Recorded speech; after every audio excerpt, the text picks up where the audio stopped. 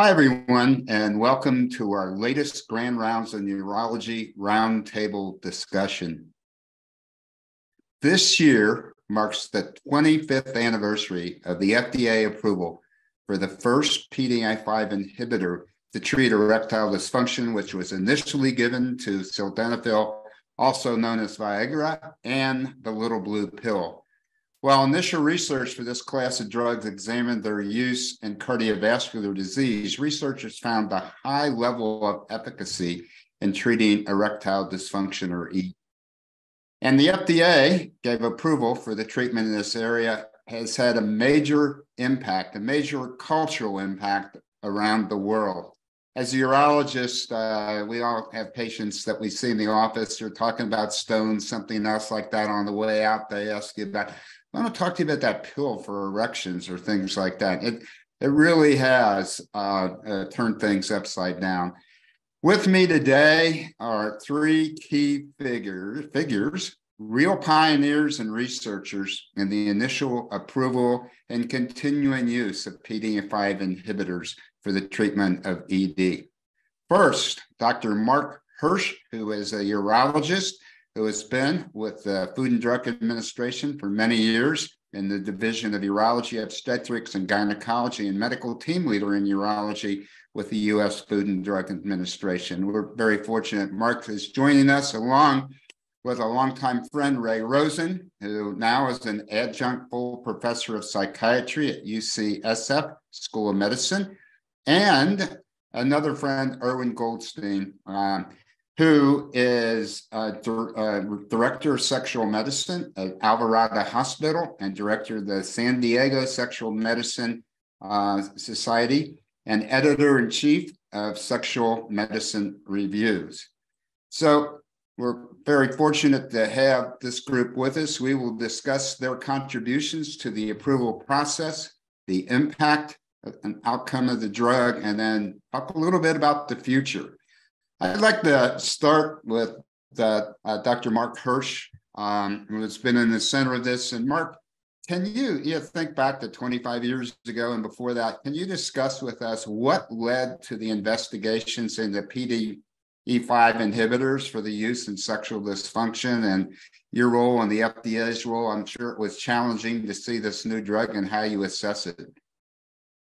Well, I think there was a clear need for something better than what we had previously: intracorporeal injections, penile prostheses, various vacuum aids.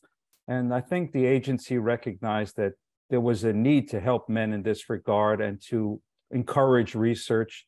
So I'm proud to say that we did that in conjunction with the excellent work by the pharmaceutical companies, academicians that we have here, social scientists, basic researchers, and I think we played a role in it, but just a small role compared to everyone else. And I'm so proud to be here with Dr. Goldstein and Dr. Rosen, who also played pivotal roles.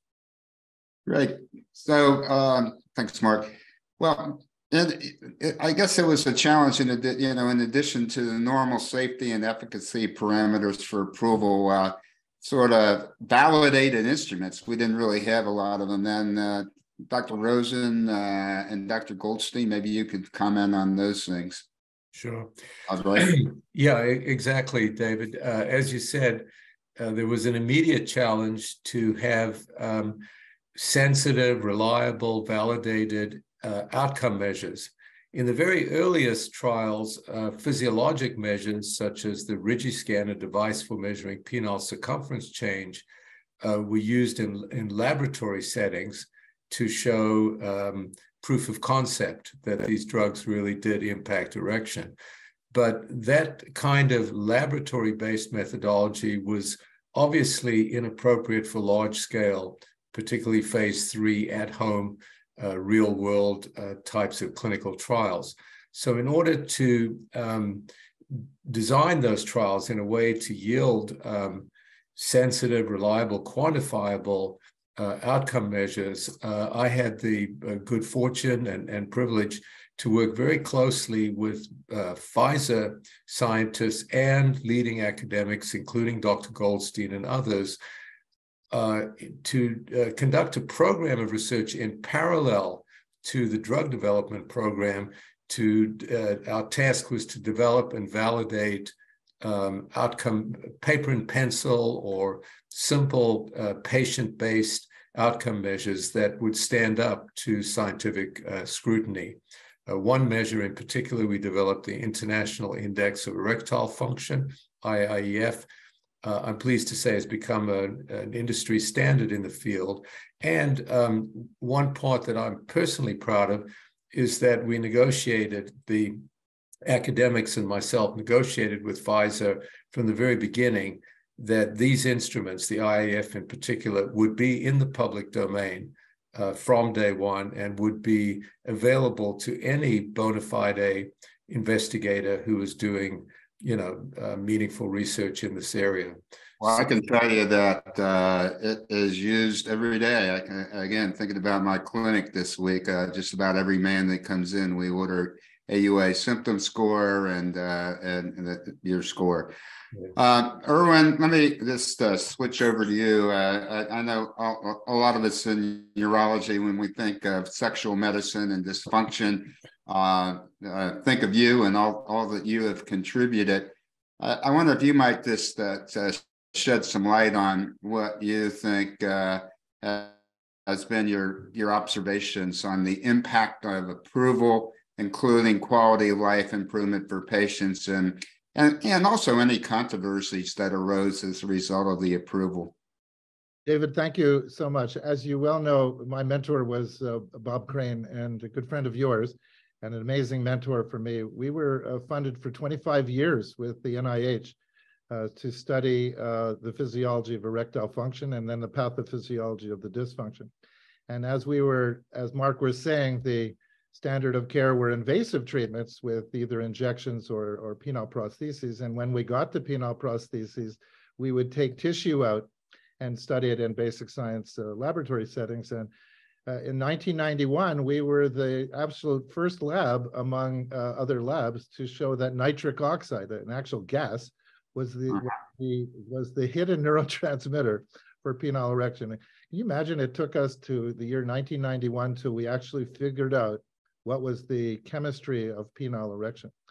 In that time frame, of course, that's when the study was showing not that much efficacy within its cardiovascular area. And of course, everybody knows that in the oral study, when people had the overnight, they all noticed they had improved nocturnal erections.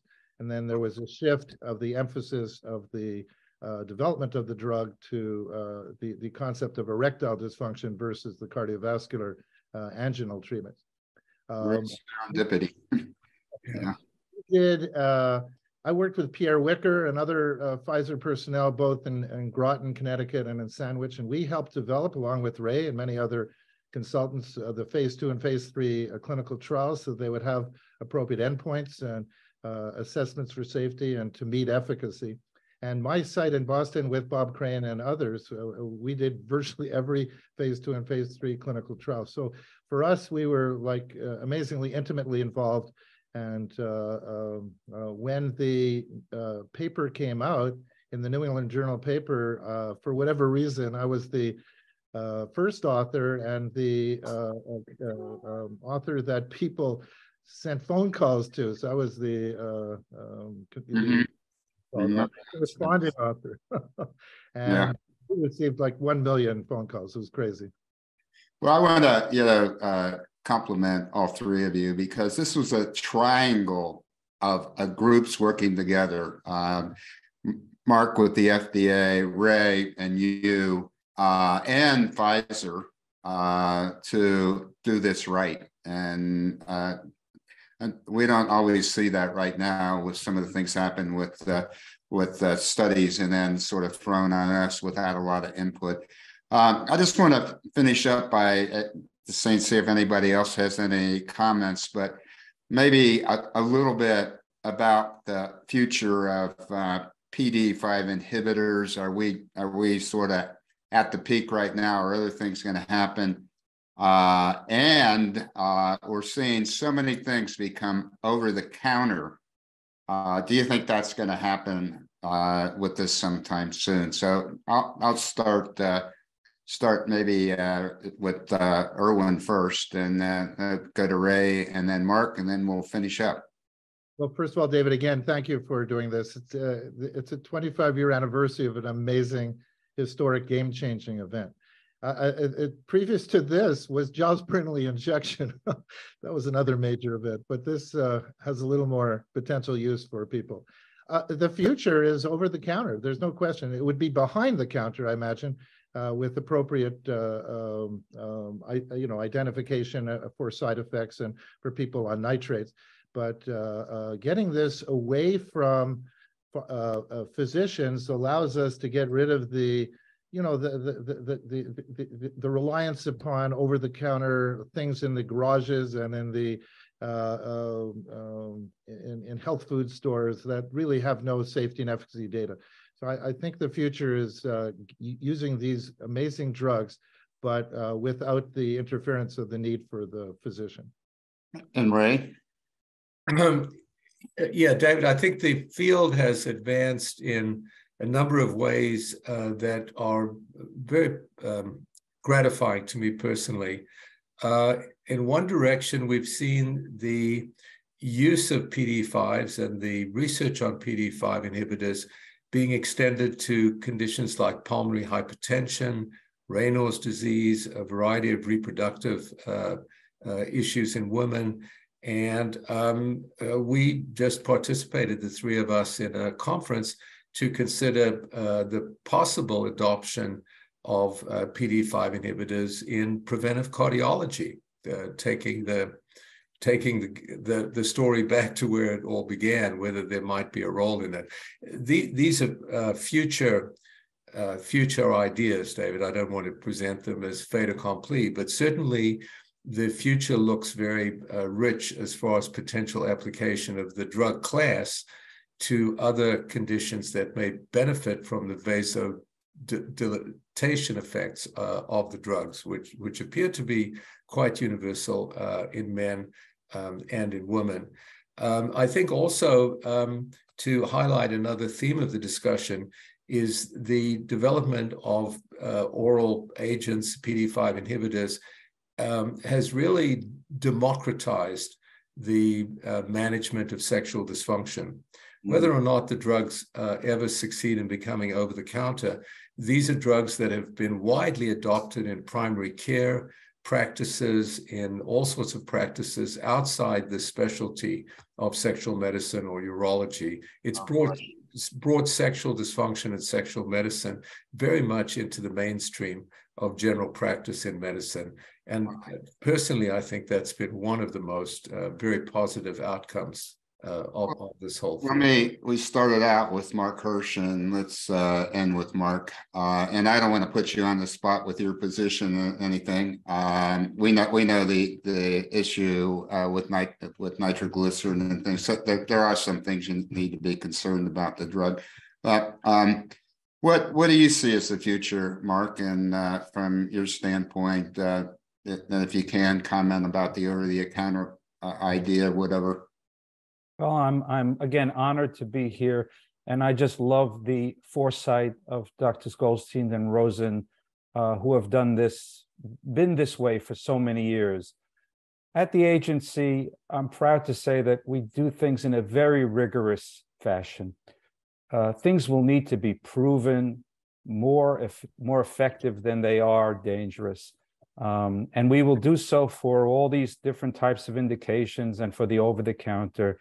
For example, patients will need to be able to show they understand these complicated labels. Patients will need to be able to self-select and properly deselect, not use it when they shouldn't use it. And patients will have to show that they can use it safely in a over-the-counter like setting. And we will review the data just the way we did 25 years ago, very rigorously, to make sure that efficacy outweighs safety.